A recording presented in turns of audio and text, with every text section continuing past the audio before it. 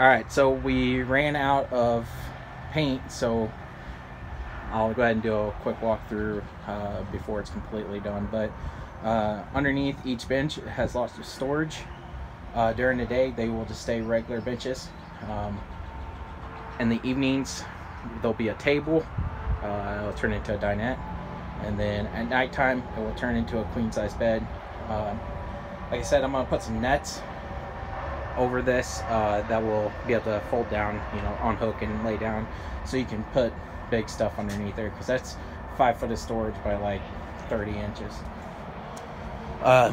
Another way to access the storage will be through here. So I gotta cut some finger holes.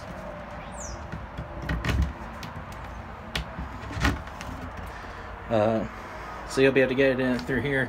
I just gotta put some hinges on that yet.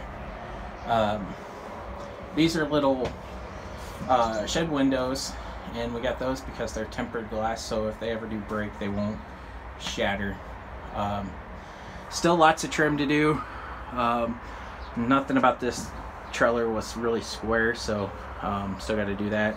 Along the back walls here, we got some stainless steel that will cover up all this stuff. If you come in here, we got the boys each a closet. Still have to finish painting that, and still have to finish trimming it out. Still got to do all this trim too. There'll be a little vent right there. Little refrigerator, microwave. Got the little flag I built. Countertop. Still got to secure the sink down. That stuff right there, that roof edging stuff technically, is going to go over here for this crack, and then all this stuff will be trimmed out with 1x2s and 1x4s. Little cabinet under here. This is where water and stuff will go. So a power switch, and then the boys are going to show you guys how to fold down the bed. Grab yours, Jace. Grab yours, Gabe. Just lay those on the bed for now.